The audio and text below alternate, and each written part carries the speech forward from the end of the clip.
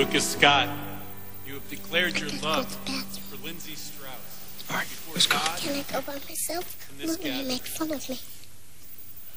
I do it. I know where it is. All right, but you come right back, you hear me? I will.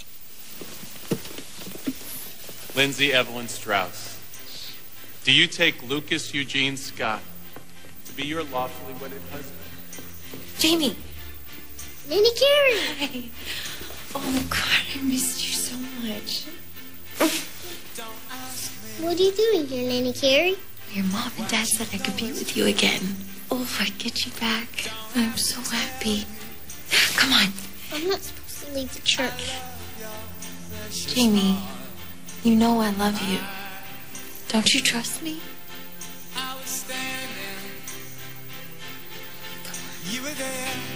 Okay. And to love and honor each other all the days of your life, until death do you part? It was a comet. Excuse me? It was a comet, Luke. Could you just give us a moment, please?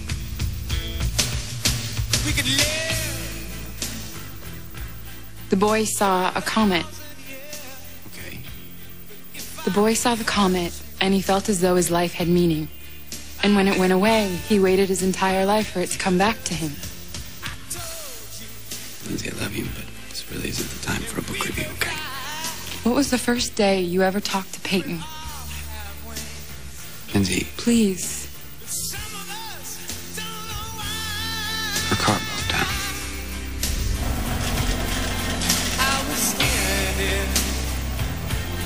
That's me inside your head.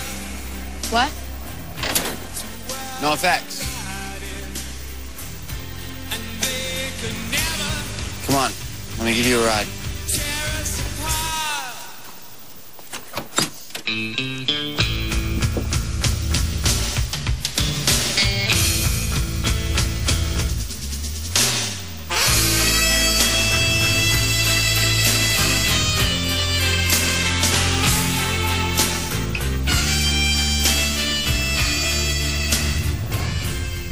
The boy saw the comet. And suddenly his life had meaning.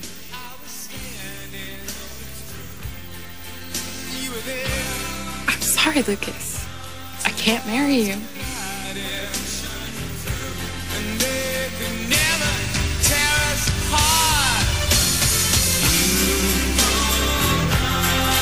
You were standing